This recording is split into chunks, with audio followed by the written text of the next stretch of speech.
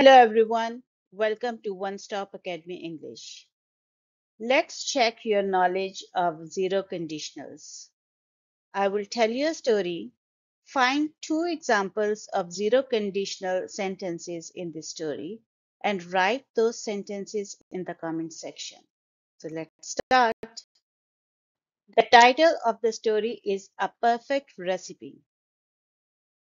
In a cozy little town, there is a small bakery owned by Mrs. Thompson.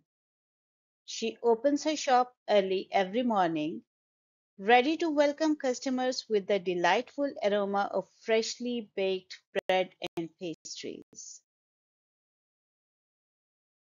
One day, a young girl named Lily walks into the bakery.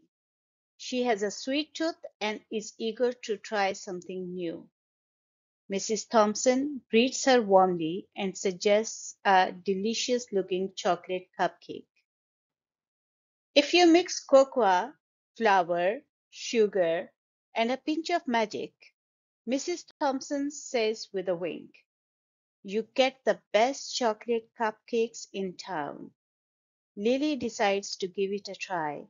She buys the cupcake, takes a bite, and her face lights up with joy. It's the perfect combination of moist cake and rich chocolate flavor.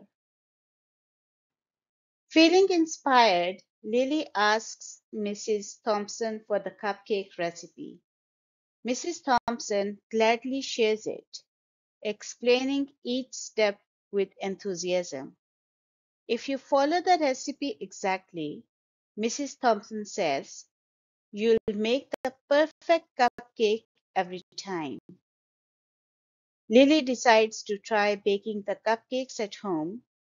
She gathers the ingredients, measures everything precisely, and mixes them as Mrs. Thompson instructed. Sure enough, the sweet aroma fills Lily's kitchen as the cupcakes bake in the oven. When they're ready, she takes a bite and smiles. They're just as delicious as the ones from Mrs. Thompson's bakery. From that day on, Lily often bakes chocolate cupcakes for her family and friends. The zero conditional proves true every time. If you follow Mrs. Thompson's recipe, you will end up with a batch of perfect chocolate cupcakes, bringing joy to anyone who takes a bite.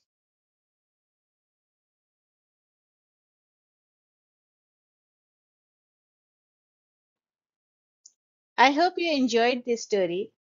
Now write two sentences with zero conditionals from this story, or you can write two sentences of your own. And don't forget to leave your feedback in the comment section. See you again and bye bye.